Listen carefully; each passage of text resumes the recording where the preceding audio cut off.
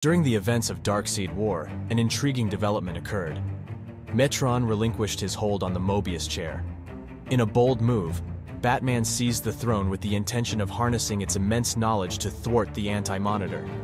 Unexpectedly, this decision led Batman to ascend to the status of a new god, thereby gaining access to the collective knowledge spanning the entire multiverse.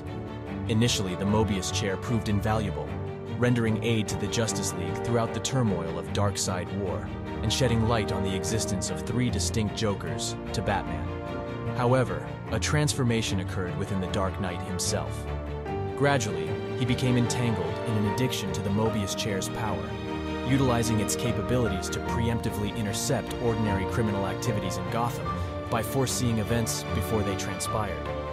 In a pivotal moment, the Green Lantern Hal Jordan intervened, recognizing the perilous path Batman was traversing. Hal bestowed upon Batman